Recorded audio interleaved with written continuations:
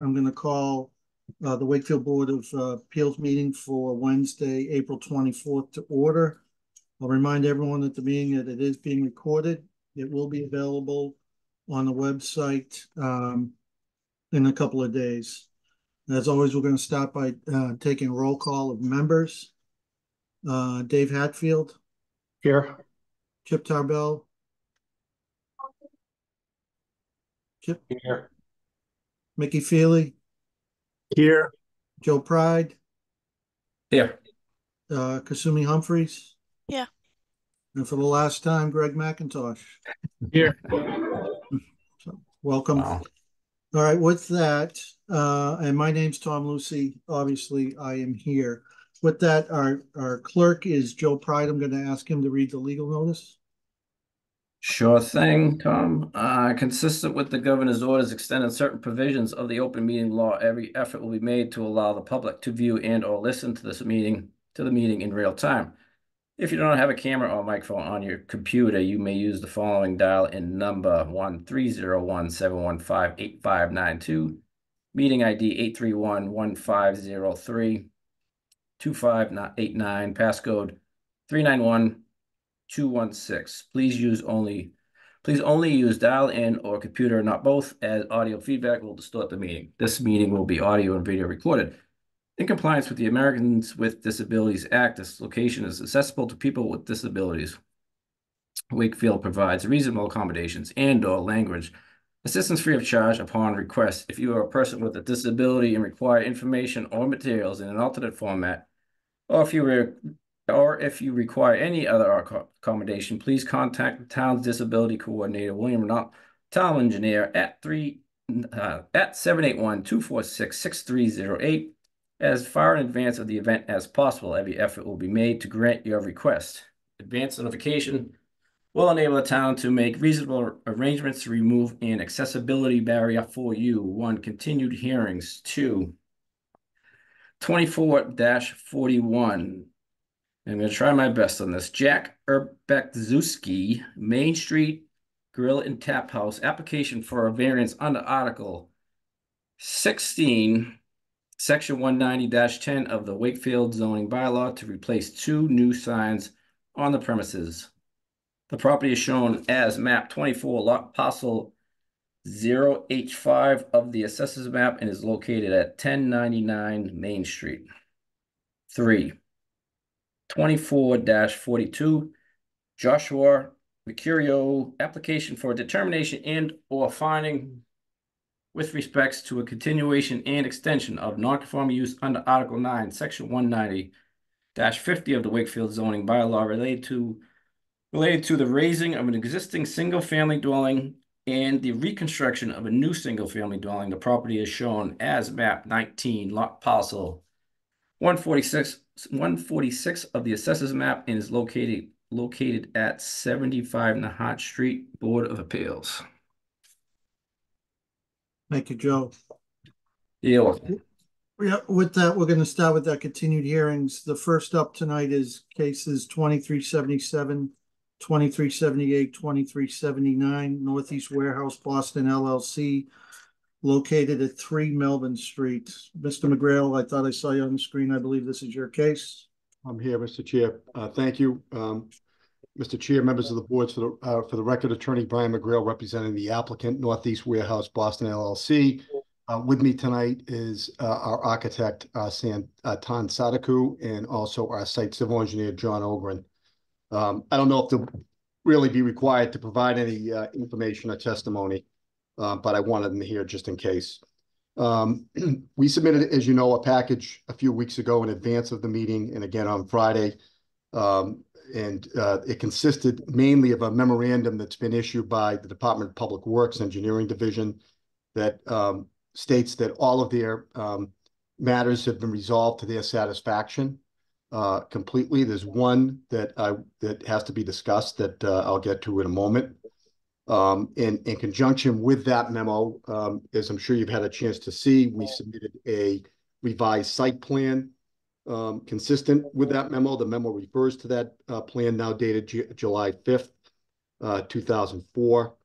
And stormwater report updated stormwater pollution protection plan. And as I've mentioned, all resolutions have been obtained with that engineering department. We also submitted a landscape plan revised. It has now been meticulously matched to the site plan. No significant changes in the or no changes in the landscaping materials from what you've seen, but some of the dimensions on the plans are a little bit different, so they've been put into sync. And lastly, we submitted a revised architectural package. There was one change on that you may recall, the railings on the ramps. We had polished stainless, and Kasumi board member Humphreys at one of the meetings had suggested that we should use a brushed stainless steel rail so they wouldn't be overly shiny. So that's been changed on the plans to brushed stainless steel. And, you know, basically the plans, as I've mentioned, were really updated for issues not relating to the aesthetics or the look of the site that the board has reviewed and I think was satisfied with. Is by way of example, some of the changes on the plan are joints and restraints on the water system components had to be changed to be reflective on the plan. A hydrant and valve box detail had to be spelled out a little bit more for the engineering department, and that has been done. The SWIP plan they wanted, which I told you that we have submitted, you have a copy of that now, and they're satisfied with that. They wanted an update on the accessible ramp detail to make sure it was consistent with DPW standards, and that has been addressed. And then they wanted a pavement detail showing 3.5-inch thickness of pavement, which has been done. The operation and maintenance plan for the drainage has been revised according to their standards and is shown on the plan. They wanted the existing conditions watershed map adjusted, which has been done. And then they wanted their hydrocad model revised for a different calculation to make sure the drainage was consistent with that, and that was done. And then some inverts on recharge of the drainage system. But again, most of these, really all these changes are not aesthetic to the project. They're really mechanical in detail. As I've said, the plans have all been submitted for the record. It's up to the board if you'd like me to go through these in detail. And I'll defer to you on that. I really have highlighted the changes that are reflected in the plans.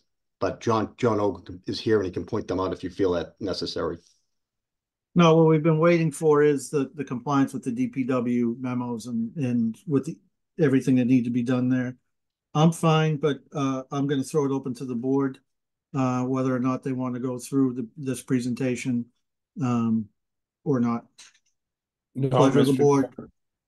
Mr. Chair, in the past, we've always, as long as DPW signs off when we're dealing with stormwater and engineering, we've always kind of, not worried about the details of what they're looking for, like junction boxes or hydrant stuff. So I'm fine. I think that as long as DPW is good, I'm good. Any other comments or questions? Yeah, the only question I would have, and maybe I just missed it for Brian, you said there was some sort of comment you were in the DPW memo that you were going to go over or mention or something? Yep, I was just going to get to that if I could. Yep. So the last comment. Mr. Chair. Oh, sorry.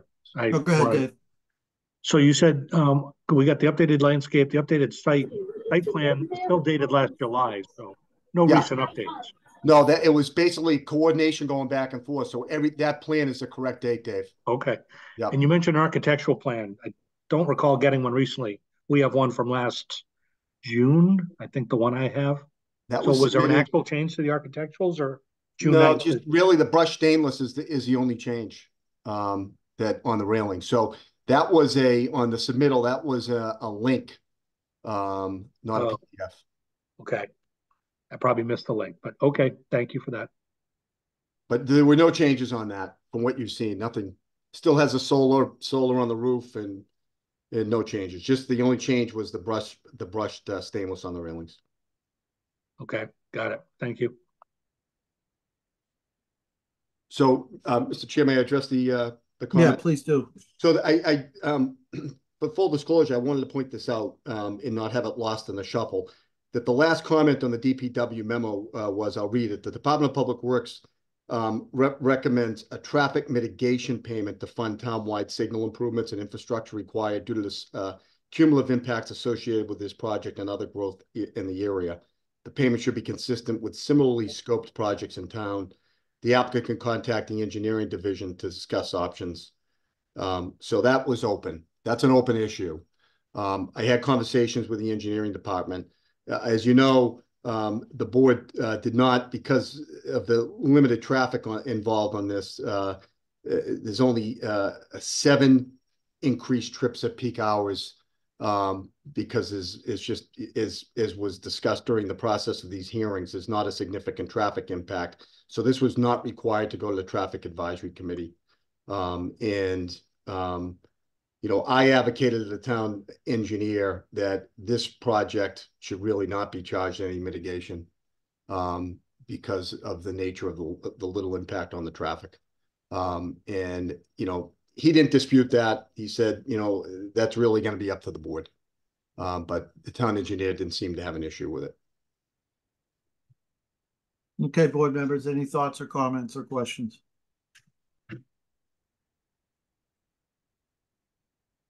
I would agree that they shouldn't be hit with a mitigation charge because they shouldn't have to control. I mean, it's basically the same use they've had. They're just upgrading their building.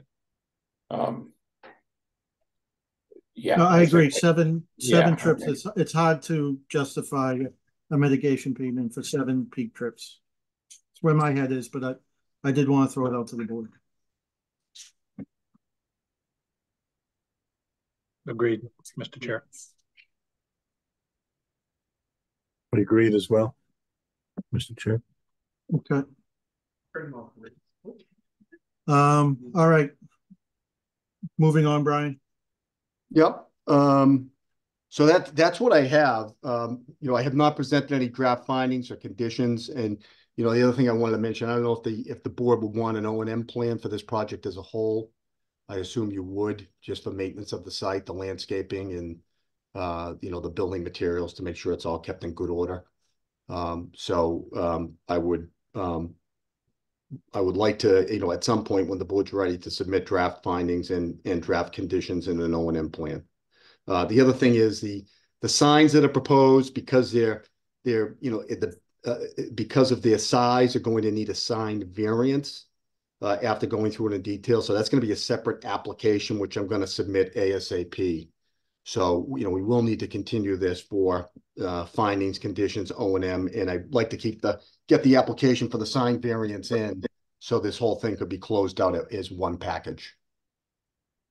I agree with that. I'd want to continue this until we've had time to see the sign variance, so we can do it as one, along with, you know, proposed conditions and findings. And that seems to me to June at this point then. Yeah. And I have a list. I've kept a list of, you know, I have a detailed list of all the conditions you talked about, but I've got them all. You know, that so I will make sure that I include How much time do you need, Brian? I'd like to continue this to the meeting on the 26th. I have a family commitment in mid-June, a big family commitment, and you guys meet again on the 12th. I'll probably be at that meeting, but I'm going to only be able to handle a limited workload because of a family commitment on mid-June. So I would request that it be continued until June 26th, and then you would need an extension of time until the end of August, I would think. Board members, how are you feeling about that? It's fine. Feel good. Good plan. Brian, because it's been continued for a while, might need a refresher on the variances. Yep. You know, there's a special permit site plan review, makes sense. That's right. Finding makes sense. You know, I think that's pretty straightforward. Yeah. Just refresher on the specifics of the variance being. Sure. The variance relates to the parking because, you know, with warehouse, it's a ridiculous amount of parking, as you know. So it really just relates to the parking numbers. Okay. I didn't know if there was more to it or Nope. buffer strips or any, whatever. Nope. I just, okay, mainly just the parking volume. Okay. Yeah. No, agreed, Dave. It has been a while, given we've been waiting for the DPW and this project team to work it out. So Yeah. we were there, but we had to have those details finalized. But it's been a little bit longer than normal for a case like this, for sure. And I would agree. I think we would continue it out to the end of May, but if we're gonna push this out to get the sign package and everything all at once, then it makes sense to extend it out at their request out to the end of August. That gives us some time to hopefully wrap it up in June, maybe the July meeting at worst, and potentially, and then time to get the decision squared away, or 3 decisions squared away. So. Yep. Okay. Any other comments or questions from the board? Ms. McGrail, anything else to present? No, Mr. Chair. All right, with that, I'm going to open it up to the public. See, there's a member of the public with their hand raised, Ms. Della Volpe. If you could identify yourself and give your address for the record, please. Yes, good evening, Brahma Della Volpe, 8 Cyrus Street. Thank you for the presentation. The memo from the DPW concerning the 7 trips, is that memo in reference to any additional traffic signaling? No, there is no traffic signal. Okay, so what essentially does the memo from the DPW say? It basically agrees with a position taken by the traffic engineer on what the traffic counts are going to be resulting from the project. Okay, and where might I get a copy of that memo? I think you can get it from the building department. I'm sure Gail can give it to you. Okay, thank you. Now the variance on the parking, what are the numbers are revolving around that? A second.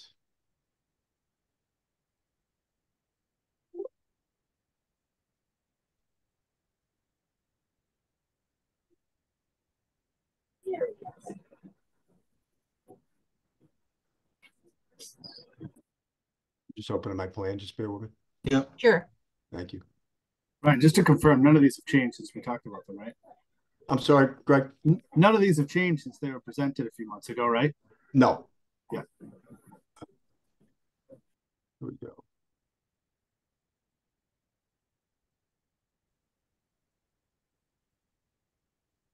So the required parking for employees and et cetera, or users would be 58 spaces, and we're asking for a reduction of 30 spaces.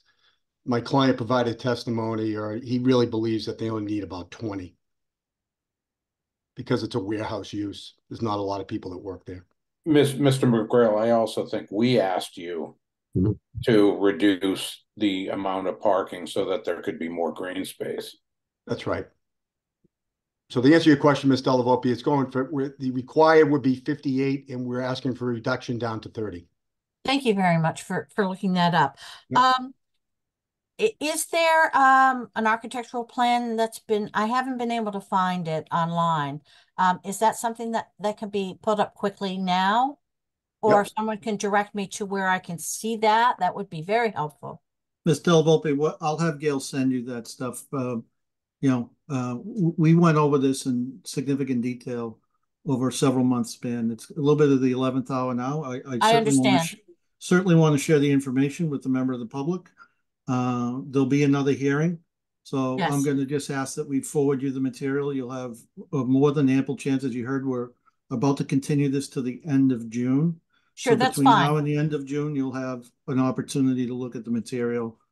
And certainly feel free to share any input prior to that meeting. Thank you. Through the email address, and we'll take it up at that hearing. Regarding the signage, sir, where is that going to be located? Just real quick. Is it going to be located at the warehouse, or is it going to be located on Water Street? It's going to be on the warehouse. It's going to be facing towards Water Street. Is it going to be lit? Halo lit, with a limitation on hours that will be set by the board. Okay.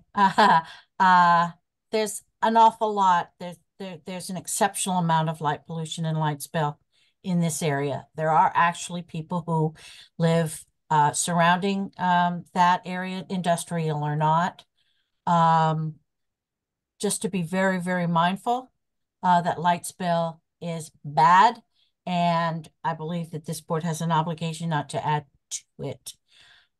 Is there a lighting plan that could be sent to me, Mr. Chair? Sure, and as you heard, Ms. Delavolpe, that they'll be applying for a sign variance, so you'll be able to see that material as well at the next hearing. And we can certainly share the lighting plan with you as well. The board has and continues to take light pollution very seriously. Good. So we'll have a keen eye on that as well. Thank you very much. I appreciate it. No, happy to help.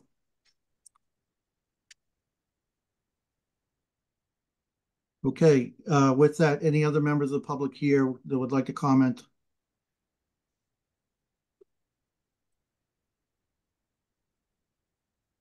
Hearing, seeing none, back to the board.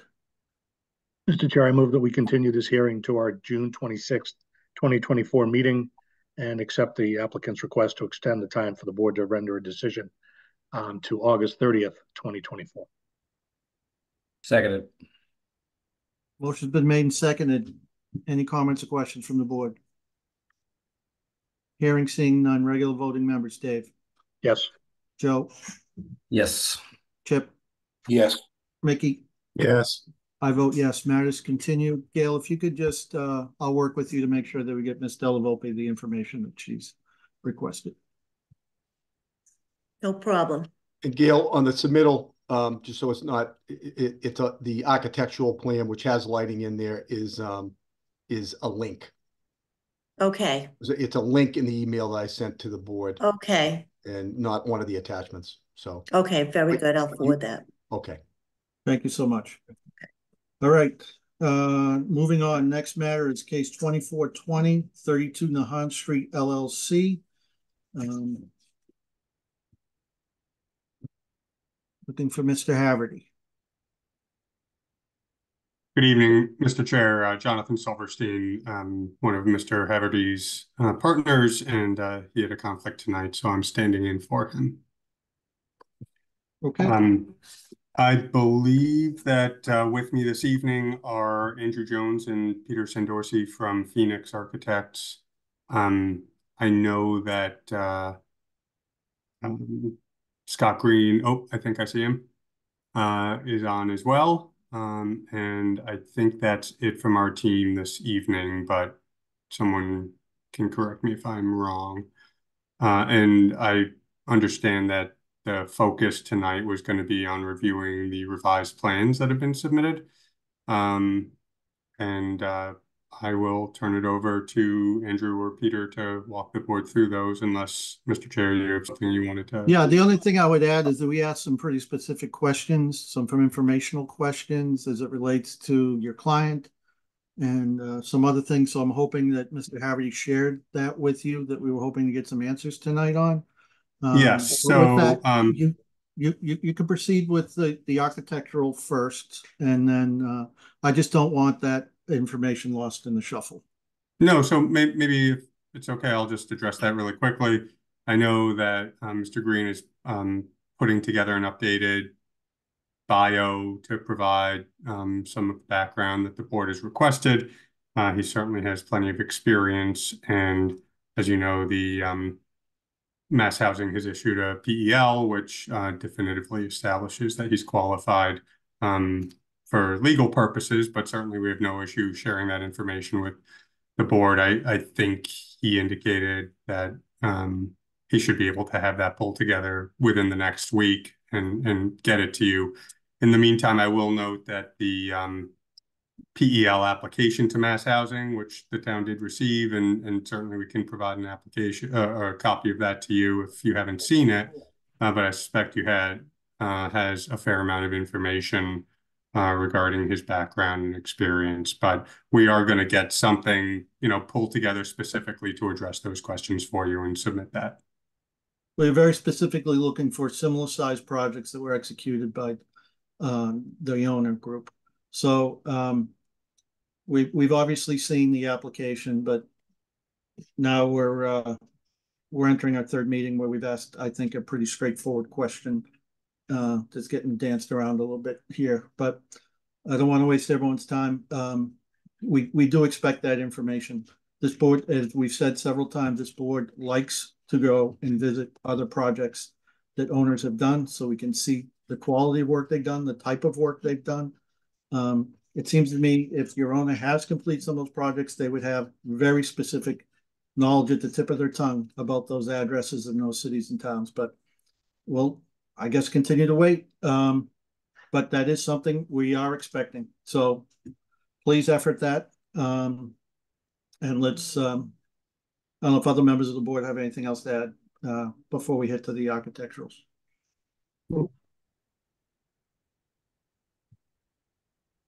Okay, let's move forward. Okay, thank you, Jonathan, and good evening, Mr. Chair and board members. My name's Andrew Jones, represent Phoenix Architects on 32 Nahant Street. I will share my screen, just give me one moment. Can all the board members see? Yes, we can see. Okay, so here's a new updated front graphic of the building that have taken some architectural changes from the last meeting. These included, the biggest one is messing with the roof line a little bit. What we're trying to do is make these two front-facing gambrels more predominant and anchoring them in between the connection and the left side wing. Other things we did was, as Kazumi had mentioned, making a more formal entry by doing a double door instead of a single door. And as you'll see, some minor changes on the inside. So just to show the previous graphic that we presented versus the newer one, before everything was all at the same height, the roof lines. So it makes it feel flat. You know, we were holding the 35-foot height restriction just to be, you know, in line with the other residential homes around it. And as you can see now, what we're doing is, like I had said before, just lowering the roof lines of the left and right hand side. The reason for that is the left hand and right and middle side is going to be where there are condensers. So the roof line's going to go up roughly 4 feet and go to a flat, and then below it will be a flat roof that can house the condensers. I have updated a roof line and I will show that shortly. So one minor tweak on the first floor is that we moved the mailroom towards the back entry.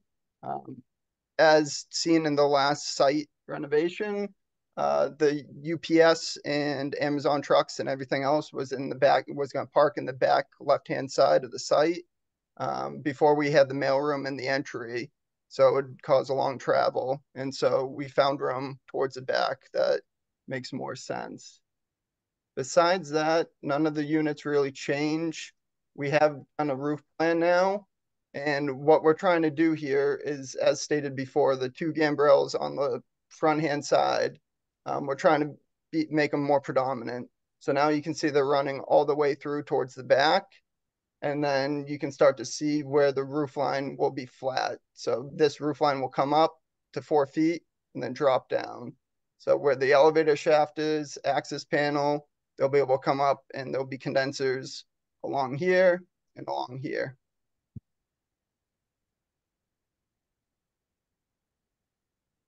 And besides that, not much has changed. This is all still the same materials used.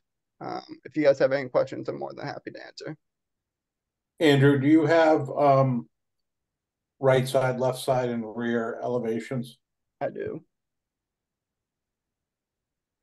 So here's the right and the rear. So the right-hand side now, you can see this is one of the main gambrels that's going to run all the way across. And you can see how they tie back in on the rear side. This is the front and left-hand side. Right. So can you go back to the rear? Yep. So there, does this set into a hill, or why are there no windows on kind of the left where your cursor is now? Right here towards the left. It's yeah, mostly that whole side. Yeah, we could definitely add windows. I'll go back to the first floor to show. It was mostly, with parking being right there, we thought to use that side as more of a private side, so you're not looking right out to the parking lot on the first floor.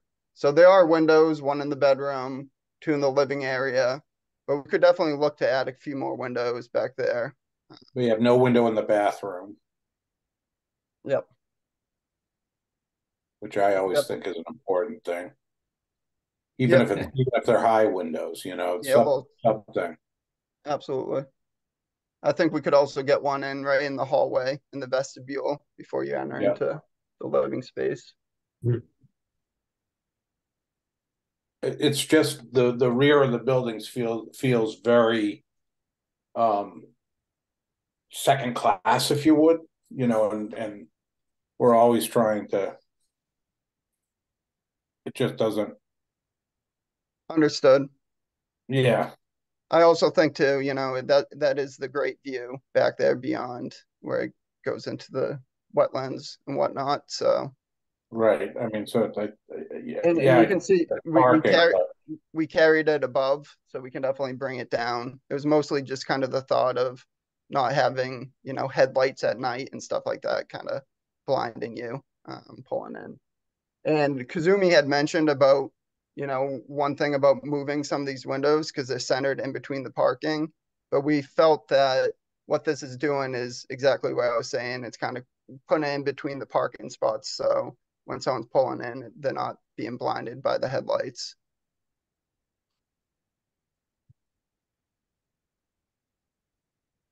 Okay, if you could stop sharing for a second, I'm gonna probably ask you to toggle back and forth between sharing depending on comments or questions.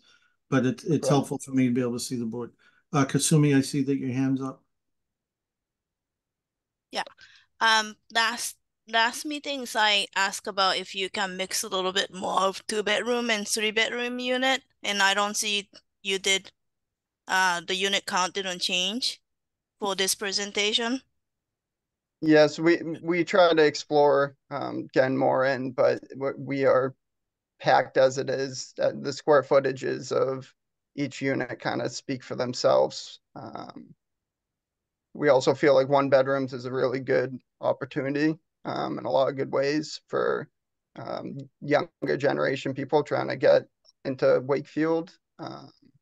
So we did look at it. It's just right now we're pretty landlocked and there's not much space. Is that coming from the client request or the ratio of the units? It's a little bit of both. Okay. I still feel you should have more mix of 2-bedroom and 3-bedroom and a little bit less of the 1-bedroom unit. And then the other comment is on the first floor door to the exterior. I don't think you have a clear space push and pull, and especially you have the handicap parking lot right outside of that door, unless you are planning to have the auto door operator. Okay. I'll So look you into that. want to look at that. It looks very close to the mailroom door and the last unit entry door. Yep. I see what you're Um, saying. that's my comments. Okay. Okay, thank you, Kasumi. Anybody else from the board? Yeah, Tom, I mentioned a few weeks back or whatever it was to basically chop the left side off and move the building over. Obviously that didn't happen. Did you have an explanation for that, or just other than you don't want to lose the units? Yeah, it's pretty much that, and we're just at this point landlocked with even if you did chop it off, then the building shifting left affects all the parking, and yeah, we looked at it, but that's where we're at right now. You glanced over it, I'm sure. All right, that's fine. Anybody else? Andrew, is the owner on with you tonight? Yep. Just curious. Okay, thank you. All I wanted to know. I couldn't see who's on. All right, if no one else is going to comment, I'm going to just say I completely agree with Joe. I think that wing of the building should go. I think there's too much density for this site. I think we can revisit it when we go over the parking and we see the site plan along with this and see the constraints that a building of this size is creating for this size lot. I'm not, as far as I'm concerned, I'm not done with the number of units, with the massing or the density on this site. We know we're going to have traffic coming back, so I think that's going to inform our discussion with that. But Joe, I think you're spot on that comment, and I think you're going to hear, and I don't want to get into it too much, but during TAC, folks are concerned about that overhang on that parking because that first level. They have parking underneath the building. So there's some concerns raised at TAC about that. So I'm going to wait until we have that discussion to react to that. So Joe, don't lose that thought. I think it's still a good one.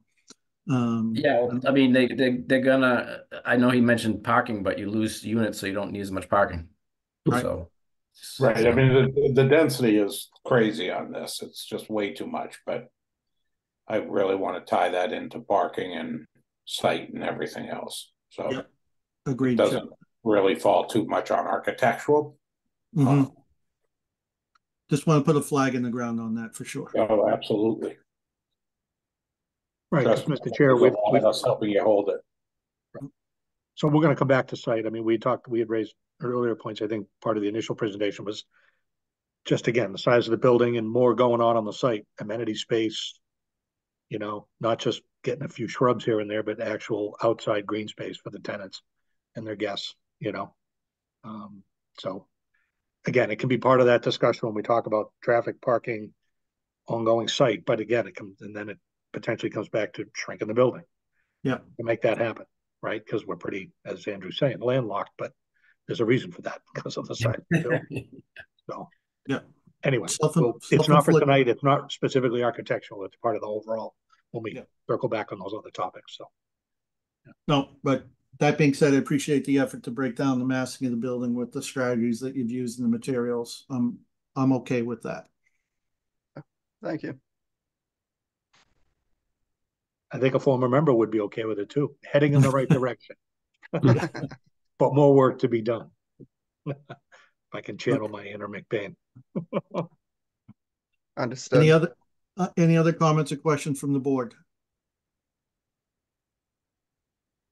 Hearing, seeing none, I'm going to open it up to the public at this point. If there's any member of the public that's here that would like to comment on the material that was presented tonight, please use the raise hand function in Zoom or somehow make yourself visible so I can identify you.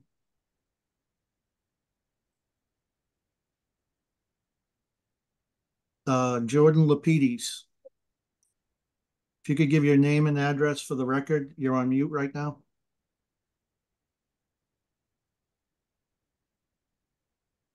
Jordan, did you want to say something? I see your hand up. Sorry, can you hear me now? I can. Are you able to hear me? I am, thank you. Yeah, so Jordan Lapidus, 31 Nahant Street. So new to the area, so excuse me if this has already been brought up, and it's not necessarily tied to the architecture again, but I just think some long, hard thought needs to go into this in terms of the density that's been brought up. Just being here for a few months now, there are several hours of the day already where Nahant Street is a deadlock. And then to add 32 units or something crazy like that to the street, the street can't even add 2 more homes, never mind apartment units. There's kids in the area. It's just way too dense. I mean, you want to move this thing up to where the train is and all that, sure, but you're throwing apartments into a residential neighborhood with kids that can't afford this level of density. It just can't. If you live in the area, it wouldn't be safe. There's already too much traffic as it is. So again, I know it's not about the architecture, but I just think that needs to be put out there. This does not bode well with what's already on Nahant Street. Thank you. You're welcome. Jordan, what I would just say though is that at upcoming meetings regarding this project, we're going to have our traffic, the town has traffic subject matter experts, include the police, the fire, our own traffic engineer. We'll engage with this project team's traffic engineer. So I encourage you to stay informed, stay in the loop, because we will be discussing those matters. And as 31 Nahant, you're obviously right across the street. It'll be good to have your voice in the dialogue. So absolutely. And if I may, sorry, Thomas, one other question. I wasn't able to join while the plans are up. Is this going behind 32 Nahant and 36 Nahant Street, or is there plans to tear down those two homes and then build on the two lots? It's building on the two lots, tearing the homes down. Okay, so I mean, this would literally be like we're looking at our front door. Look at these construction. I don't even know how that would work with the amount of traffic that's already on Nahant Street. But again, don't want to rant. So thank you. Yep. Thank you. I see Colleen Palmer with your hand up. Colleen, you're muted as well. If you could identify yourself for the record and your address. I live at 18 High Street, and I'm sorry I didn't catch the number of parking spaces that were displayed in the architectural map. I was wondering if someone could remind me of that number. So we only presented the architecture. The site plan was presented last time and hasn't changed. Is it appropriate for me to ask that question in this? Oh, absolutely, Colleen. Not necessarily tonight, but we're going to go over traffic, parking, at a future meeting. So again, I encourage you to stay informed and to attend the meetings, because there will be an appropriate meeting. Well, that will be the entirety of what we talk about. So, okay, thank you. You're welcome.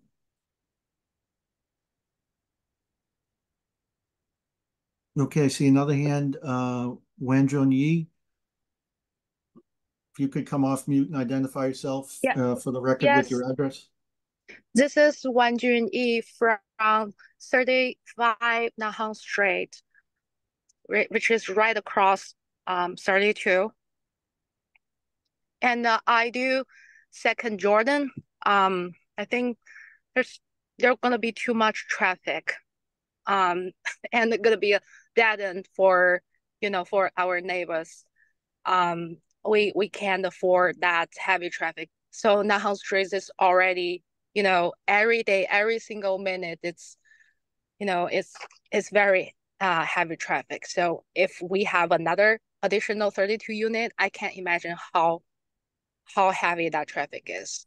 So I don't know if any further like hearings regarding the like this from the traffic perspective, please involve us. So we like to hear. Yep, we meet the schedules. You should go online at the town. Our agendas are posted. You should keep track of when we're meeting. You will not receive a specific notice. So it's a little bit on the neighbors to keep up themselves on this. So I encourage you to do that. And again, as I said, that we'll be discussing traffic and the site plan, which includes the number of parking spaces and how people get in and out of the site and all those sorts of matters at a future hearing. So please do pay attention, and we encourage you to attend those meetings. By the way, is that meeting will be held online, both online and offline, or just online via Zoom?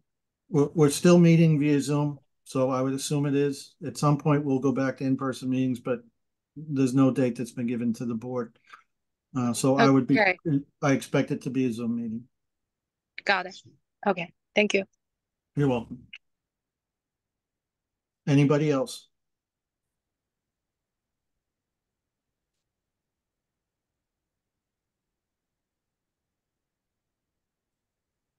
Hearing, seeing none, back to the board. Pleasure of the board. Do we have any update as to when TAC is going to be meeting on this project? I do not. what was the last one that they were trying to get something done for May, the beginning of May? Yep, and I think they're trying to finalize those memos. They know that we want them to appear at this meeting. We want to do one night that has the traffic studies for both this project and the one further down, the other 40B further down the street of 119. So they're aware, both Chief Sullivan, Chief Scory, Lieutenant Anderson, our traffic engineer are prepared to attend a meeting. I'm just trying to get a date when they'll all be here. I would anticipate it would be maybe the second meeting in May by the time we get to that at this point, since we don't have word yet. Okay. Would it make any sense to have a special meeting just on that and bring everybody together so that, although these are all continued hearings now, so it could be first up too. Yep. I'm open to that. It's up, it's whether or not we can get a quorum of the board. And the availability of the other parties, but yeah, exactly. But I'm laser focused on this, Chip. I've been trying to effort. Yeah, I know you are. I just didn't know if we had any update on it yet. Yep. No, I appreciate your effort. And we lost a little bit. Well, anyone with kids wasn't really around last week, so that hurt us a little bit. So with school vacation week, yeah. So it's understandable that some folks from the town weren't working. So, so I through agree, you, Mr. Chair, what's next? I mean, we could continue to 2 weeks. I just don't know what's next. What's the punch list? What's the plan to potentially review if we don't have traffic, right? So what's in 2 weeks? I agree, Dave. We could look at lighting, we could look at landscaping, but again, based on the conversation of the board, we're going to want to discuss, based on the traffic, the size of the project, which could change all that. So I'm open to suggestion. I don't want to waste our time. I don't want to waste the development team's time either. So if we're not going to be ready to the second meeting in May, maybe we should hold off till then. Or we could they have that additional info we asked for, and maybe it's a quick update on where they are with traffic.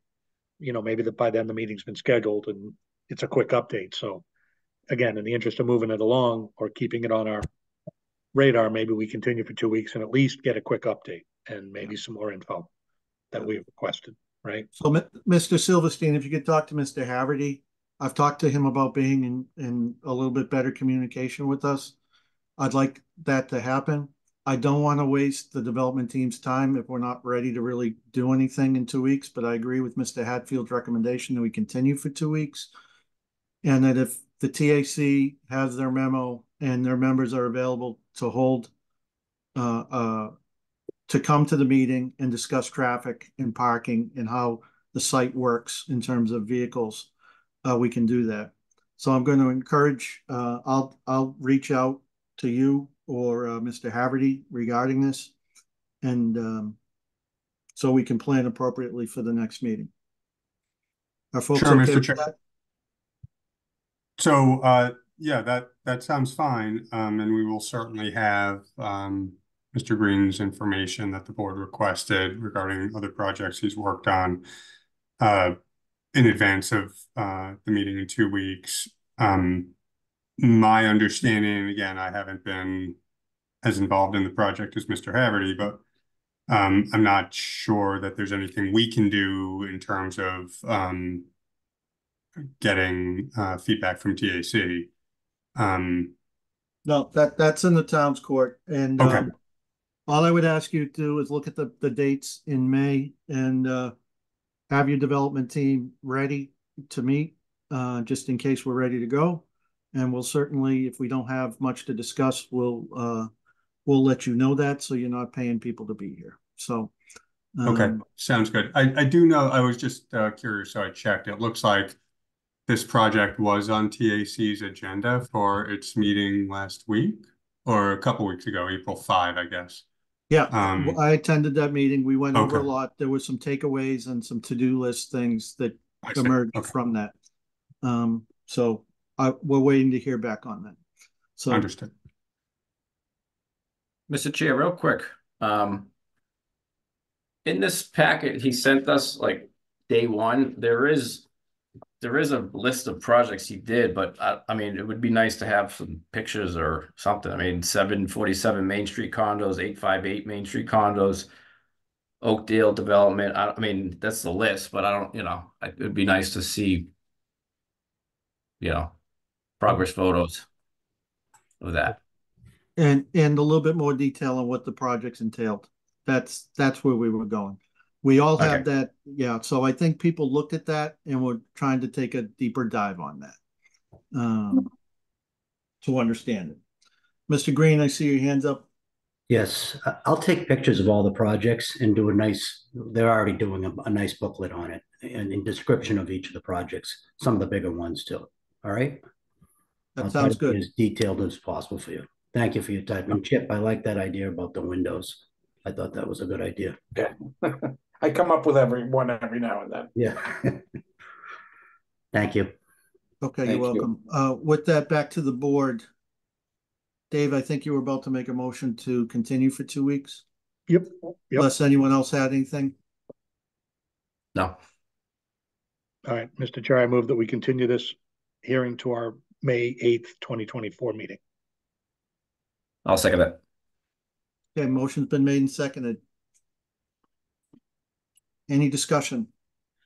We're already extended out to the end of August, so we're good on the extension for now. Yeah, this is a little bit on the town side, so I'm not going to ask the development team to do anything. Right. So with that, regular voting members, Dave? Yes. Joe? Yes. Mickey? Yes. Chip?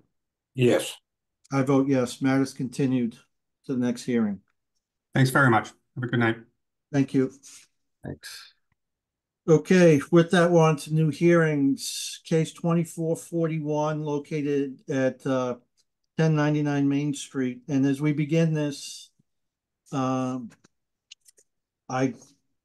think that the applicant has filed inappropriately for a variance when it's a really special permit under 190-101F.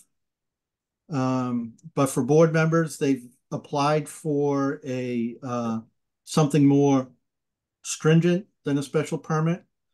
So in some ways, we've advertised something more stringent. I'm wondering if we just take it up anyway and for the special permit, but it should be noted it'd be good if Mickey or Greg could look at that, make sure that I'm right. I think it's, like I said, 190-101F. It's really a special permit, not a variance. It is. I noticed that as well, Mr. Lucy, not having our sign specialist here with us anymore. Yeah, but I had to actually do some work. But it is a special permit. But in the past, we have, as long as we've advertised, it's the subject matter. Most people don't know whether variances or special permits or, if anybody's come to talk about it, they're going to be here. And so like I said, if more stringent. Exactly. Where we easily can and have in the past changed it, I may say on the fly here. Because probably it's not an attorney that had applied for this. My bet is it's probably the sign package people. Yeah, if it was going from a special permit to a variance, I'd have a different opinion. But again, it's also going that existing where the existing signs are on the building. So we're not, it was just because we have jurisdiction is why it's got to come back in front of us. Mickey, you got a feeling on this? I agree with Chip in that it'd be easier going from a variance to it would be a special permit rather than a variance. Okay. And it would be less stringent. So you think we're good to go? Yep. Okay. So, Mr. Chair, call me crazy, but I was by there the other day. I think the sign's already up. Can I? Yeah, hold on one second. Yes. Juan. So you think the sign is already up, Joe? Nope. Is it or not? I feel like I was making a U-turn the other day and I saw it up there and I was taken aback because I remember it looked the exact same. Maybe I didn't see it correctly. I see Mr. Hatfield nodding his head that he might be in agreement with you. At this point, Juan, are you representing this applicant? Yes, good afternoon, members. How are you? You can identify yourself and the company. Yeah, my name is Juan Jaramillo, 29 Orsini Drive. I'm from Sophist Tech in Riviera, and I'm here actually right next to Jack, who's the owner of the place. And let me explain a little bit what happened. He filed for it's gonna be a little long, but he filed in the past to replace the signs, just to change the faces on the actual light boxes there. But it came to a point that the city don't allow any light boxes in the city, so they rejected. So he applied for special permit. To We actually applied for the special permit following the guidelines for the new guidance on the city, the new bylaws. And we proposed a sign that was to that proportions. That it was actually 32 square feet sign, and that's all he needed. He just needed a sign. So we proposed that, and they actually say that that was too small for the building. The problem is, based on the bylaws, we cannot go over 32 square feet, but the two signs are still there. So answering to the question of let me see what Mr. Pride. The signs, we just covered it with banners. So far, they give us a permit that day when we spoke to them. Says you can put temporary banners. We just put a couple banners there just to cover those old signs there while we get the permit. So what we really want to do now is even get the variance to reuse those signs, but not internally lit, just to cover them with ACN material and put like a three-dimensional letters and goosenecks on top. That's pretty much what we're looking for, just to reuse the same space being there for many years. And if it gets to the case that we need to remove the light boxes, we can also do that. We can remove the light boxes and just put a brand new sign there, like carved sign or something that is going to be lighted from a goosenecks or indirect lighting. If you could just be clear, because you referred to they a couple times, like who's they? Who's they? Oh, when we went to a special permit, they actually refer us to go to you for zoning, so we can change that. We can get the variance to do the signs bigger, because they say the sign we propose, it was a little bit too much smaller. Actually, it was really small. That's pretty much what it is. But you're using, just to make sure I'm clear, yeah, you're using the light boxes that were there. You're putting the new PVC stuff on it. Yeah. You're lighting them by goosenecks. Yep. There's nothing internally lit on them. No. You're just using the light boxes as the same space. Exactly. And it's what's there? Yeah, it's one. And what's there now is just a banner. It's just a banner. Yes. So you'd be removing the banner and replacing it? Yeah, of course. Yeah, we'll be removing the banner. I take the Lexan material or the polycarbonate there, and I'll replace it with ACN material, which is basically aluminum. And on top of that, I'll put the three-dimensional letters, and then we'll put the goosenecks on top of the sign that will light up the sign. Okay. So the they is the design review board, design right? review, yes. Okay. All right. Thank you. Yes. Yeah. I'm sorry, it's been so confusing. That's why it's not easy to explain. But we've been through 3 or 4 meetings already, and we always get directed to another. Yeah, it's not the town's intent to do that. I really don't have an issue with this, but I want to see if other board members have questions or concerns or if you want to walk through to pull up the presentation if he has one. Yes, I do. I would like to see it. I think the public should see it. You should at least share it, even though we have a copy. Yep. Yes, if you can you share my screen, or I have to? No, you should. You're enabled to share your screen. I've set that up, so you should be able to share your screen. Okay, let me see how can I do that.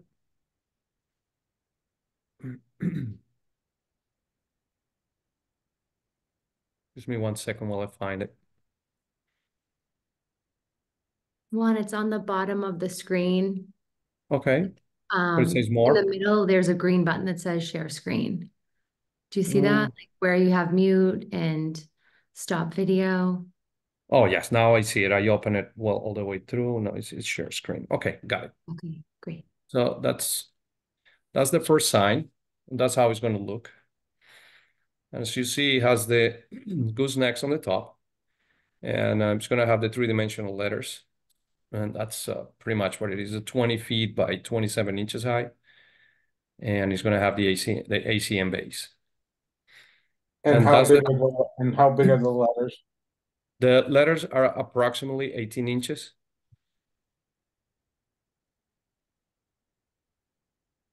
Okay. That's the first one.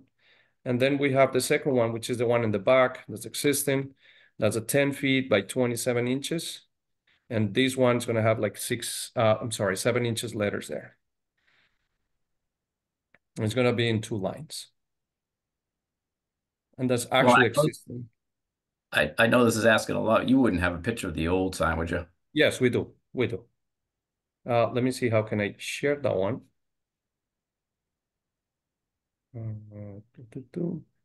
This one right here.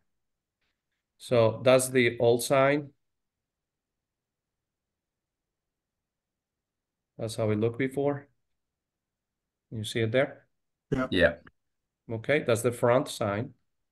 So So it's actually right now painted the same color of the building, so it kind of matches the building, blends with the building. You used that box? Did you use that box? You took that whole box down? No, the box is still there. Still there. Oh. Yeah. And this box is still there too. But again, Jack repainted the whole building and everything is painted the same color, so it blends with the building. I'm sorry, Kasumi, I see your hand up. Kasumi, did you want to ask a question or make a comment? I just wanted to make a comment on so the gooseneck you're proposing, I don't think that works with the signage you are providing. I mean signage you want to install. So where the gooseneck is located, like right on the top of the signage, at the nighttime, you won't be able to actually light up the signage because how the gooseneck and the shade works, the light works, you gonna be like probably barely you can read like bottom half of the sign. So you need to either raise up the gooseneck or you need to lower the signage box. This is actually the gooseneck we're using. I'm going to show it to you. This one directs the light to the front exactly. Can you see that one? I can see it. Yeah, But this like is the one.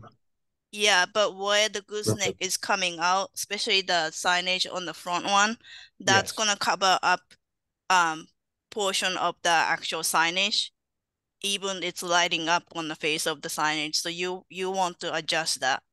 Yeah, The we can adjust the height. Yeah, height of just the for signage. illustration purposes, but we can adjust that at any point. Of course, we're gonna do it. So we don't want to top off the sign. Yeah, because I'm sure you want the people to see the actual names of your restaurant. Yes. Okay, if you could stop sharing. All right, let me stop sharing right now.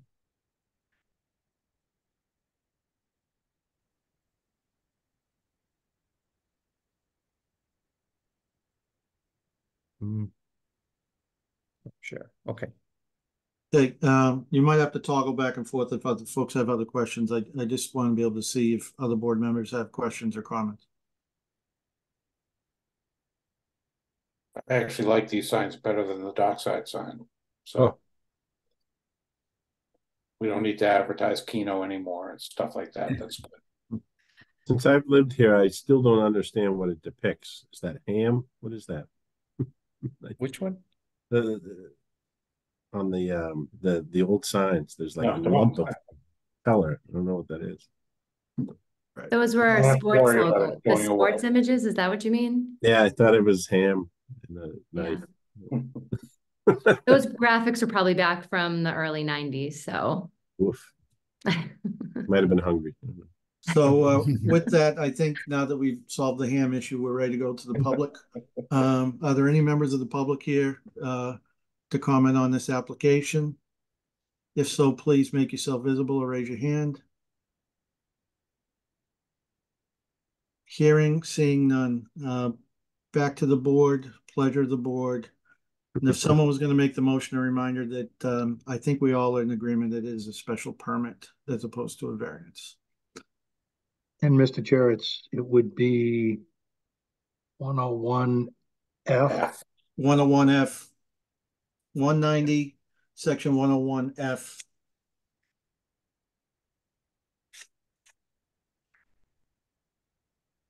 I'm just double checking the details, just make sure we're good there. Yeah. Yep. Okay. Did we get any correspondence from the DRB regarding this application? Did they produce a letter? You know something? I gotta pull the file up. That's a good former chair right there helping me out. Got correspondence from the fire department that doesn't have any comments. Correspondence from the conservation department that doesn't have any comments. But if the applicant was put before the design review board a few times, typically the outcome is a letter recommending something. Or there's nothing in the file, Dave.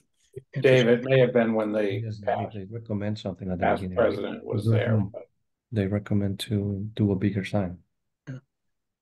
So Juan, they didn't give you a memo or anything? They didn't give us any memo. They just recommend during the meeting that we have to apply for a bigger sign because the sign was tiny compared with the size of the building, 7,000 square feet building. And the sign was only like a 8x4. So it was I understand you've already stated that. So they've recommended the sign that you've presented to us.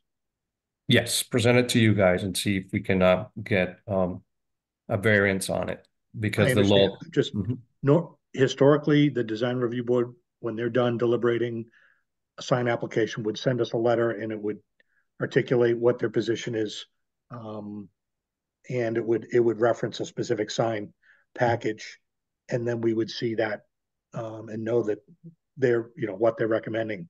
So we're just asking you to represent on their behalf that they've seen this plan and they agree with this plan, and this is the one they're in agreement with, right?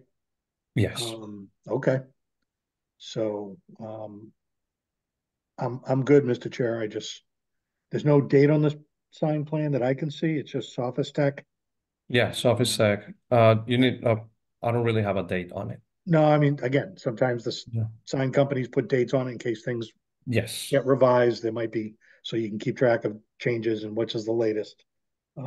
So sometimes there are dates, and we would refer to them in our decisions in case there's any question down the line. So if we were to proceed to a vote on this, just understand that this is what you got to build. This is what you got to put up.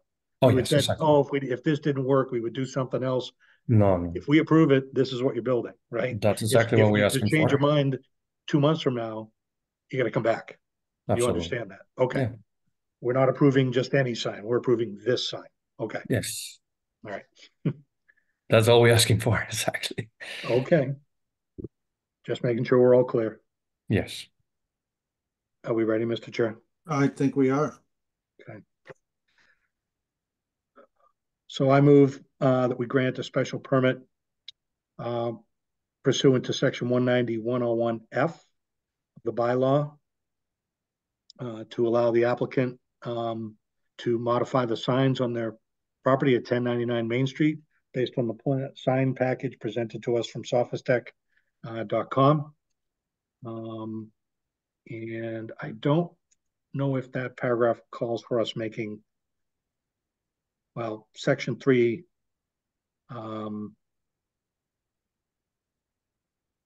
has some findings. So I will assert that we've found that the sign scale is reasonable relation to the development scale, viewer distance and travel speed, and sign sizes on nearby structure, that the sign's size, shape, and placement serve to define or enhance architectural elements of the building. The sign's design is in harmony with other signage on the same or adjacent structures and provides reasonable continuity in mounting, location, and height proportion, and materials. The sign's materials, colors, lettering style, illumination, and form are reasonably compatible with building design, neighborhood context, and use. And the sign's size, location, design, and illumination are not judged to present a safety hazard to vehicular or pedestrian traffic. So that is my motion with those findings that this board has made. Seconded. Motion's been made and seconded. Any further discussion? Hearing, seeing none, regular voting members, Dave, Yes. Joe, Yes. Chip, Yes. Mickey. Yes.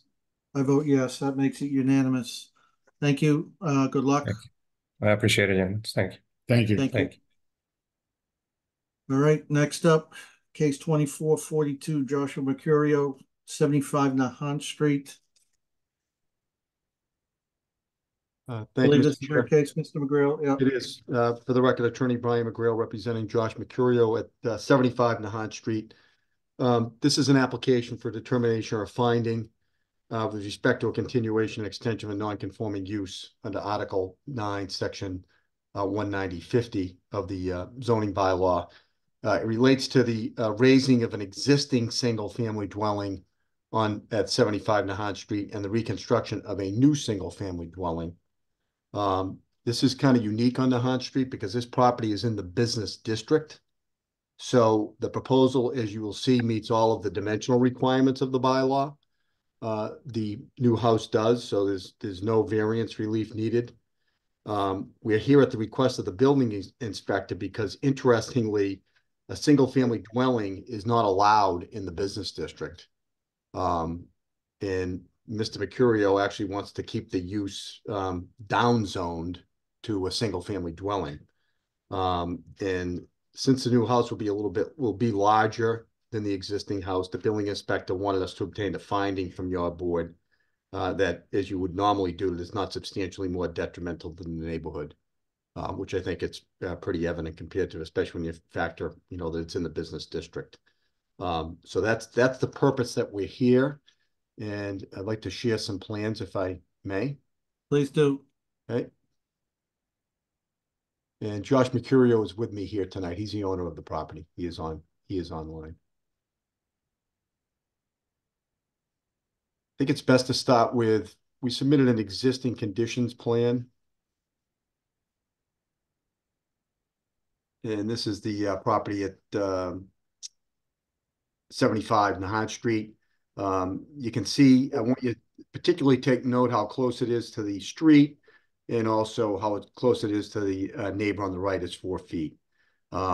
This house is in a state of disrepair. In working with the architect on this, a good portion of the house is on disintegrating slab. It's not on foundation. So it really is in the need of a reconstruction.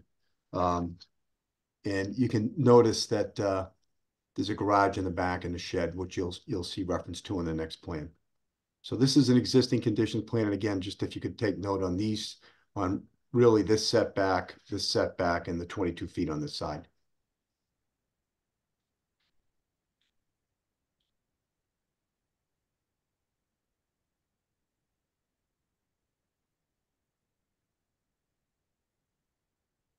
This is the proposed condition site plan.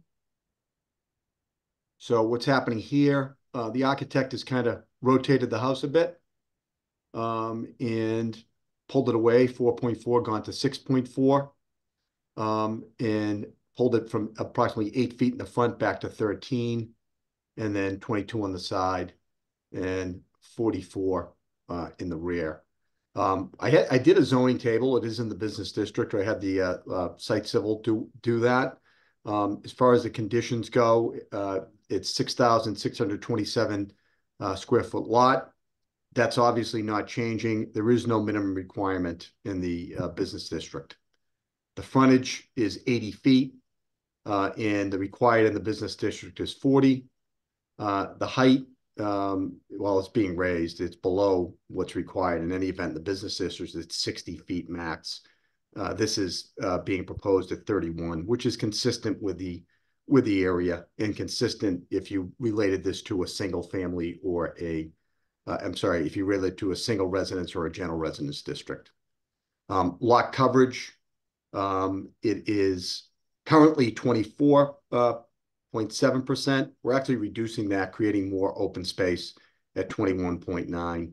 It's not even close to the business district. And again, these also meet the requirements. This also meets the requirement of a single residence in a general residence district. Open space is currently 57.2. We're going to increase that to 58.2. In the business district, only 10% is required. Again, we're meeting the requirements of both of the residential districts. And we're not required to, but I'm just pointing that out. The front setback is going from 8.6 to 13. There is no requirement in the business district. The side over here is 22.1. It's going from 27.7 to 22.1, a little bit closer, but well within the tolerance of what's required in the business district, which is none. And in the single residence district is 15 and general residence is 10. It's getting a little bit closer because, as you know, we're rotating the house to get it away from this side. And this, as I mentioned, on this side is going from 4 feet to 6.4, and rear is 48 to 44.4. So I think I'm going to show you the architectural plans.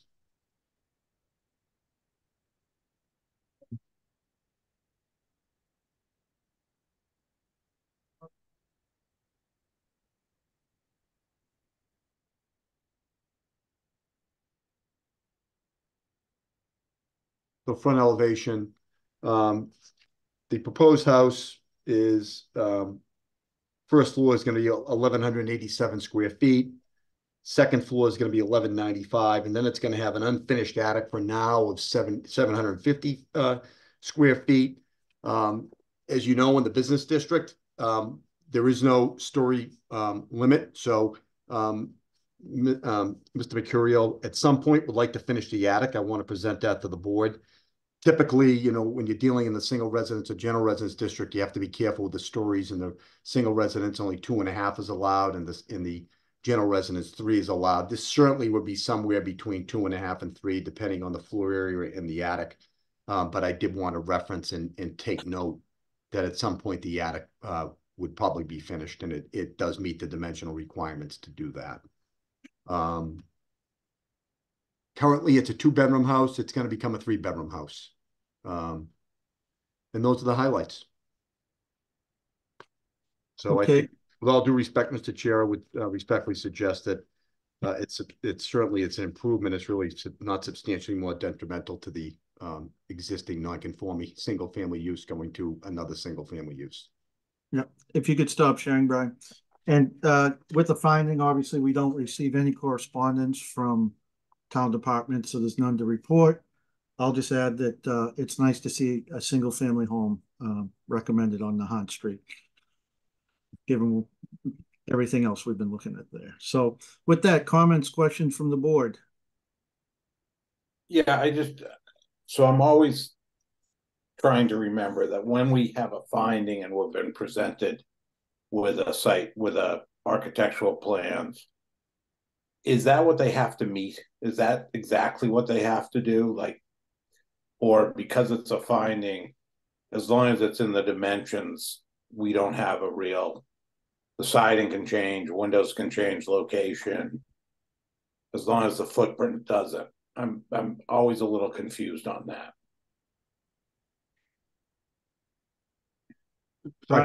Yeah, I can. I mean, you know, you can argue it a number of ways. I've always believed, and you've had conditions that we meet both. That, you know, you're relying, especially, you know, going from one and it's a bigger home, that you're relying on the architectural plan and making your finding. So we're committed to this architectural plan. And, you know, if we had to come back, like I have on the next case for a minor modification, if you deem it minor, we're willing to do that. But Brian, normally we would have the color of the siding, we'd have. Well, that would be site plan, Yeah, site I plan know, approval. so on a Yeah. finding, we don't Yeah. get that. You don't get that, but I think you can, as far as size that's being presented on the lot. And like I told you, with the height and the bulk of the building. Brian, he could have built this right on a property line, right? If he wanted to. He could. Yeah, so he's not. So I mean, there might be some building code issues doing that, Joe, with the separation on other. And we would probably not find it less detrimental. So yeah, that's right. We probably wouldn't. Yeah, but there is no zoning on that lot. Then he can build it right on the property line, right? Right. We'd have to agree to it through a finding. And this is a real odd one. The building inspector and I struggle with it. So kind of the analysis is right. It's really the non-conforming use that you're making the finding on, because we can build that, we can comply with the zoning. So we could rebuild this by right, and meet, as Joe said, all of the dimensional requirements, but it's really an issue with use, that you're making a determination that what we're doing here is not substantial. The use is not substantially. We're not substantially changing the use in a detrimental way. So I think if let's say we were going to build a single family house that was going to be 5 times the size and 4 stories, your board could say, well, no, your use is being so extended, we think it is more substantially detrimental to the neighborhood. Brian, could he come back a year from now and turn this into a business? Joe, don't give him any ideas. No. I'm just saying. No, because it's being built. It's the permit is being built for a house, single family. Right. That will state it in the decision. All right. Just but check. It's I agree that in the past I think we have been specific in our decision when we thought it was appropriate, depending on the circumstance. But when it's just a finding, there's not a whole lot. Yeah. You can't condition it. You're right. You can't condition it. So that's why I was asking. Yeah. I guess we find that what's presented to us tonight is not more detrimental. And that's right. If that changes, then that changes our finding. So there's an interesting case. It's a Cumberland Farm case, in not in Wakefield, but in essence, it was a Cumberland Farm in a liquor store that it was a legal non-conforming use. It was in a residential district, and they wanted to rebuild it, tear it down and rebuild it. And what the court said is, well, what's protected is a non-conforming use. So you have a right to rebuild it as long as you meet the dimensional requirements in this residential district for your new building. And then it becomes an argument. Well, what if you're doubling the size of the Cumberland Farm and making it, well, then it will at some point get to a point where you need to make a finding that there's no substantial extension, or it's not. If you would make a finding like, well, you're tripling the size, so it is an extension of the non-conforming use, and then you would have to make a finding whether it's substantially more detrimental or not. So in this case, it's the house is bigger, but it meets all the setbacks. It's going from 2. So our argument is that this is not, and that's why the building inspector wanted us here, and we're proffering that what we're presenting here is not the new single family dwelling use is we don't think it even extends it. So we think you could make that determination, but the building inspector wants a finding that it's not substantially more detrimental as a belt and suspender. Does that make sense? Yep. Yeah, and I'm good. I agree that it's not. So I'm good. All right. Any other comments or questions before I open it up to the public? Brian, are they sharing like how the new house looked like with the side neighbors? He hasn't had a lot of contact with the neighbors. He hasn't been there too often, Kasumi. And well, this is just a finding. We really didn't reach out. They might be on. Maybe they'll be here for public testimony. I don't know. Okay. My assumption is the neighbors will be happy because it's actually pulling it away from their property line. They have been notified. Yes. And it's a house in disrepair, so Yeah. it needs an upgrade. Yeah. No, if you ride by there and look at it, like I'm sure most of us did, if I was a neighbor, I would want it fixed. So My assumption is a lot of people are happy it's a single family home. I'm with you. Seen too much on that street. Any other comments, questions from board members?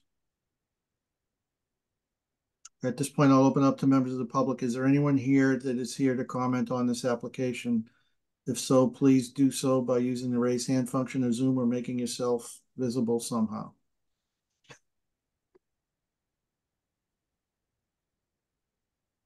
Going once, twice. All right, hearing, seeing none, back to the board. Pleasure of the board. Mr. Chair, I'll move that we grant a finding and determination pursuant to section 19050A of the bylaw that the proposed reconstructed use of the single-family dwelling at 75 Nahan Street, based on the plans. Let me get my reference here. The plot plan by David Terranzoni, dated April 20th, 2023 on the existing plan and March 5th, 2024 on the proposed plans, and the architectural plans from JMA Architects and Planners dated January 14, 2024. Do not increase the non-conforming nature of the structure. However, if one were to find that such an increase did exist, we are also finding that those proposed changes shall not be substantially more detrimental than the existing nonconformities to the neighborhood. Seconded.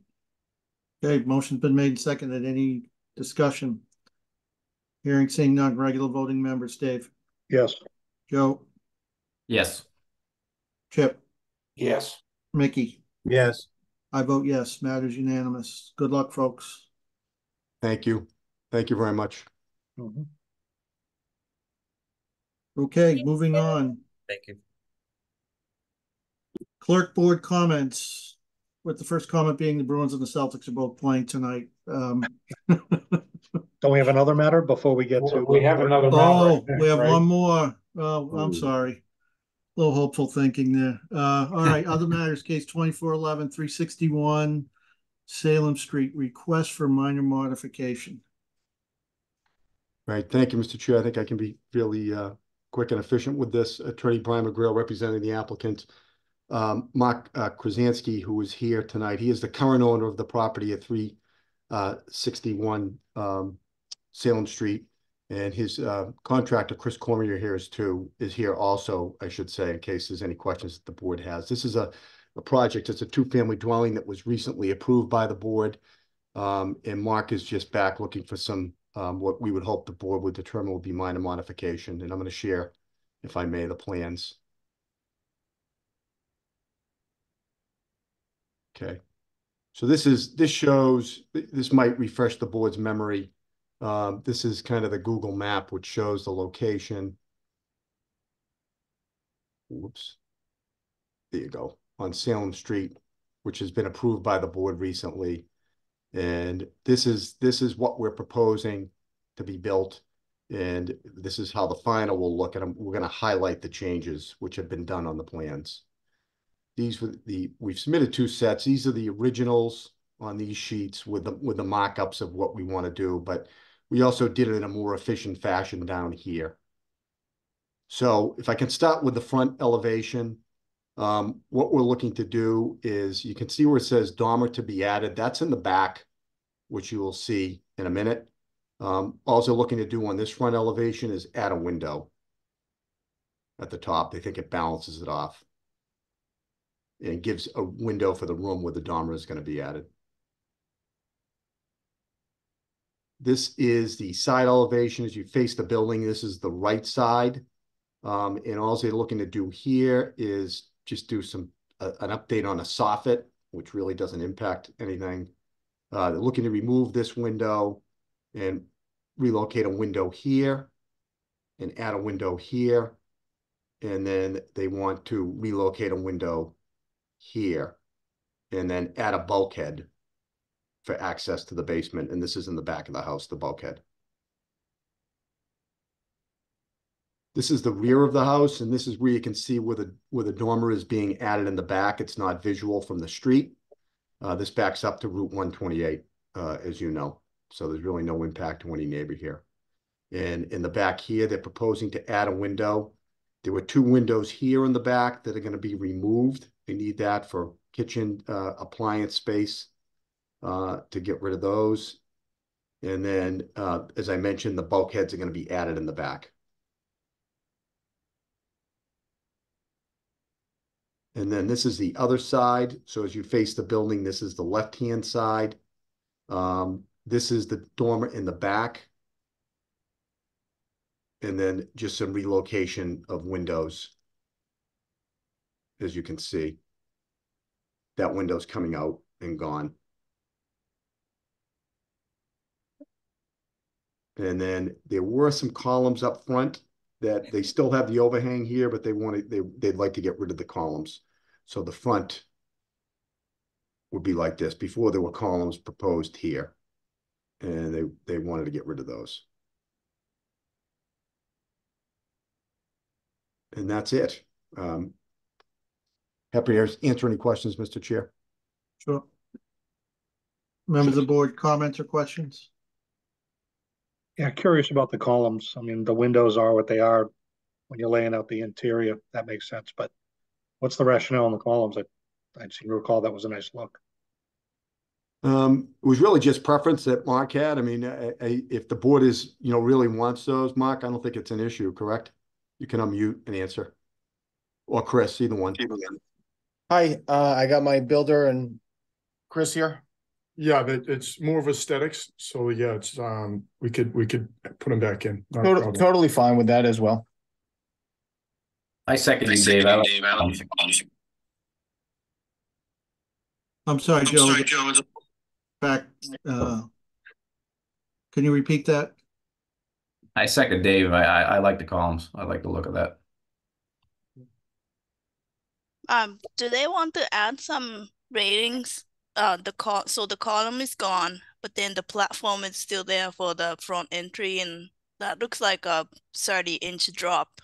I don't know if it feels safe, just like open platform on the front door. Go ahead, Chris. You can comment on that. Yeah, that's less than 30 inches. But it's still like it's just a drop. Like I don't know if I won't feel safe. That I don't feels like need something there. I can put a railing, not an issue. With the columns, I'm fine with keeping the columns. And adding a railing.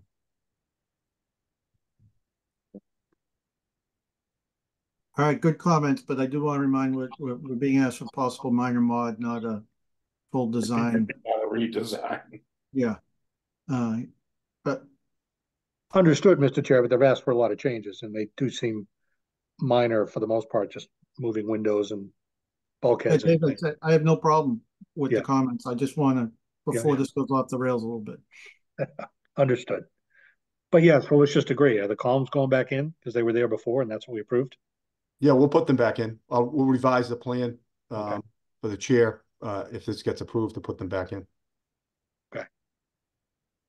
And I don't know if we need the railing too, but I just again. Kasumi, is your concern gone if the columns go back in?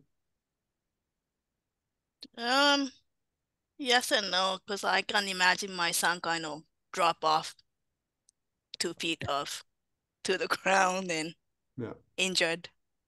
It's just that's all. But yeah, I mean the whoever lives there, they can put like planters and stuff. So yeah, it's fine now adding railings. Okay, well, thank you. So we'll put the columns back. Yeah, thank you.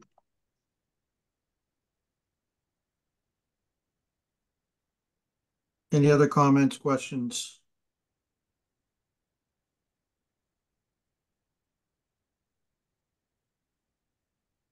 Okay, I sense an agreement that we consider some minor mod. And if someone wants to make a motion.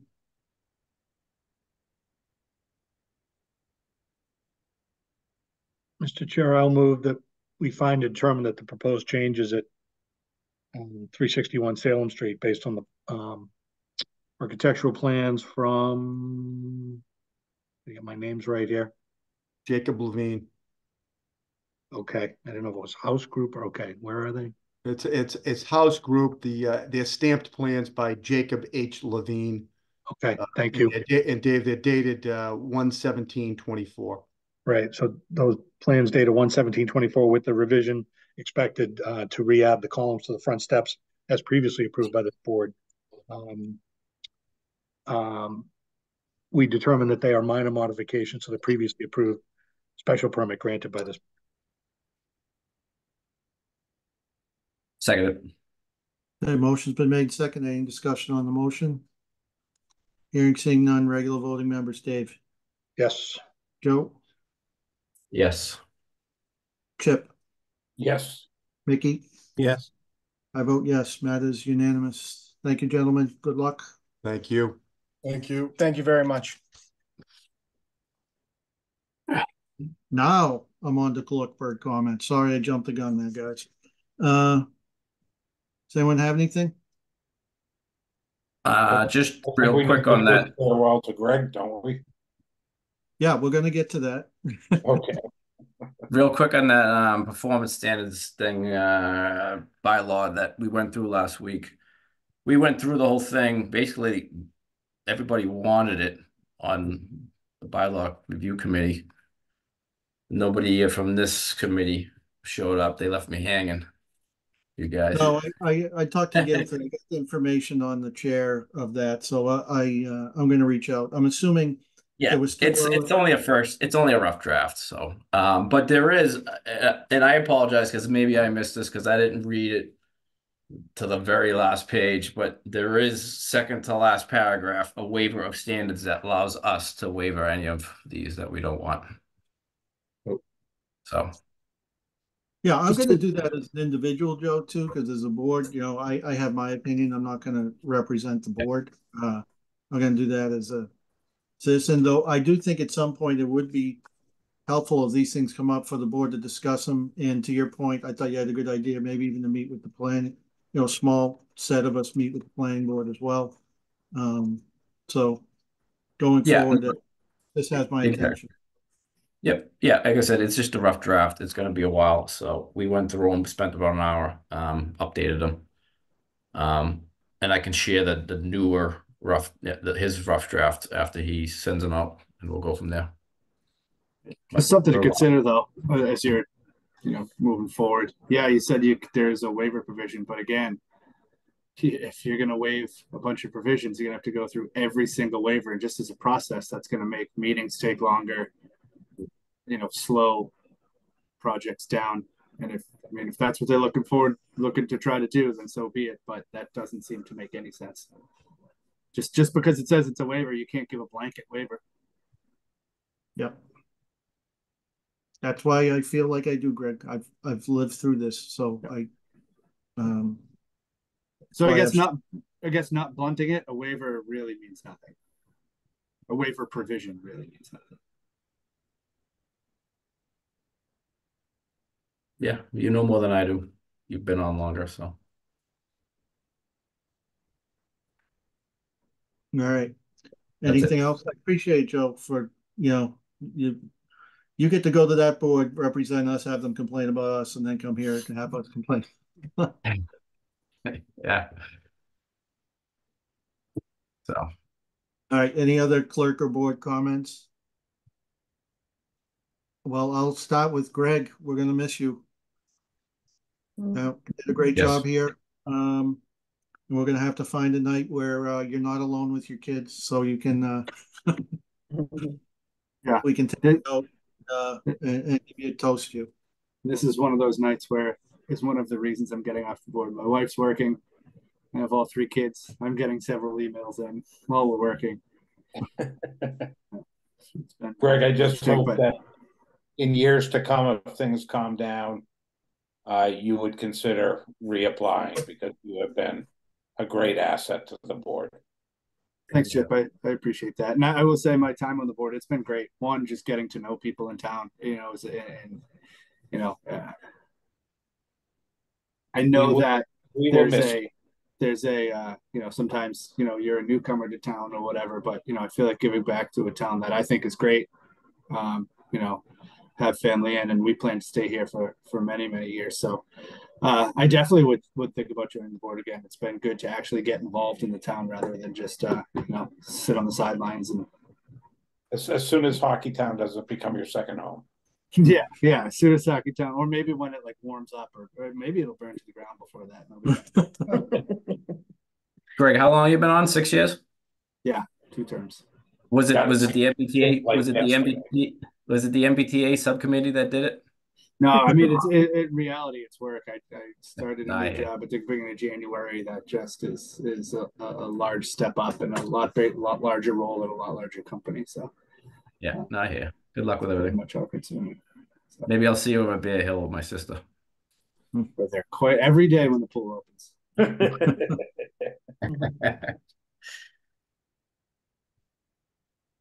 Yeah, thanks, Greg, and good luck to you. I appreciate having you on the board. It's been a pleasure with your insights and your contributions. So, gonna miss you. And again, if circumstances change, would love to have you back. Quite a 6 years considering the pandemic and still doing this via Zoom. I can't speak for before you got here or I got here, but this had to be one of the busiest couple terms that you'll see. Although I may be speaking out of turn, but a lot of work and a lot of late nights, and wow. So we'll miss you, but we'll see you. See you over at Walton. Yeah, see you at Walton, and maybe I'll show up at some meetings if the mood suits me. I'll make note of the first one you come to. I'll put my hand up. Put my hand up as soon as the meeting starts. All right, I'll ride point on finding a night for us to get together. So, and I'll keep everyone obviously in the loop. So, thanks again, Greg. Thanks. Anything else? We got to approve some minutes. Mr. Chair, I move that we approve the meeting minutes of the April 10th, 2024 meeting. Seconded. Aye. Okay, those can be done by voice vote. All those in favor? Aye. One quick last question. Could we please discuss rules of no, only kidding. Summer schedule yet? It's 10. So when are you going on vacation? Because that will tell us when we're meeting. Oh, okay. I don't have it in front of me, but I'll let you know. Because I know you would get your vacations to when we're meeting. No. Do we have the dates yet? Are they somewhere? I just use the previous years, and then if you guys, when the time gets closer, if you want to change them, you change them. Okay. I just don't have it in front of me, but it is posted. Maybe if we can just say what they are. It's just I want to have them. No, next time. Yeah, next time. Okay. Next time. Yeah, no, we're not that close. I didn't know how we did it, so that's great. Just tell us when it is. Okay, I think it's in the middle of July and the middle of August. Yeah, just whatever those dates are. Okay. These just right. Oh, jeez. For those that can make it, a reminder, we got town meeting Monday night. So they think it's going to spill over too. It might be a couple nights. I think so. It's going to be at least 2. Yeah. And the zoning things likely won't even be till the second night. So I don't think I'll be there Monday, but I'm gonna try to be there. What is it? Not Monday. Is it Monday? The first night? I think it's Tuesday and Thursday. Tuesday and Thursday. I thought. Oh no. 29th. I thought it was Monday. Monday night. Okay. Yeah, I got a Cambridge City Council thing, but I might be able to make it there by the end Monday night. And Tuesday's better for me too. So. I'll be up in the bleachers with Chip. Town meeting for you, Tom. Yeah. I'll be up in the bleachers with Chip. All right. Tell him not to vote. Yeah, I'm going to try to be there as much as possible, but I don't know. Look for Jim McBain. He might be there still. Yeah. Yell out him as a non-resident. But yeah, I mean, a lot of it is the financial stuff, and that'll be the usual discussion, but there's some zoning stuff on there. It'd be interesting to hear the comments and discussion. Yeah. I'll be It'll there. be interesting. Yeah. As always. All right. With that, I think a motion to adjourn is in order. So moved. All those in favor? Aye. Aye. Good Have a night. good night, Greg. folks. Bye. See you guys. Good night, everyone. Thanks, Greg.